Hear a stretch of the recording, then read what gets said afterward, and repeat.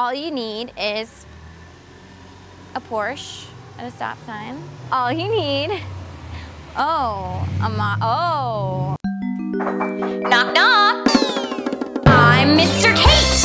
I'm here. I'll take a look at your place. Oh, hi. I'll drop by for a while. I'll help you find your style. We'll laugh, we'll paint. I'm Mr. Kate. Yay! Hello everybody, Mr. Kate here. I am doing very, very cute, if I do say so myself, lace accented jean cutoff shorts. You always want to spruce up your shorts for summer. I know I do, and this is a fun way to do it. Kind of a feminine, bohemian way. DIY snazzy summer shorts.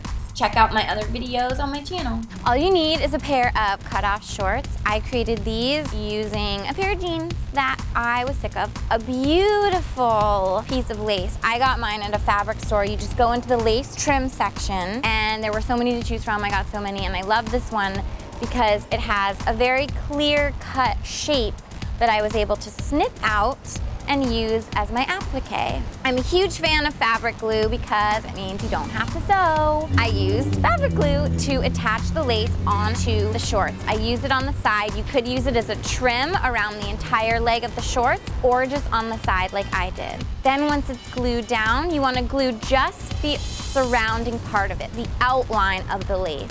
Once it's dry, cut out the little inside so you have just a little triangle of skin peeking through the lace to add a little sexiness.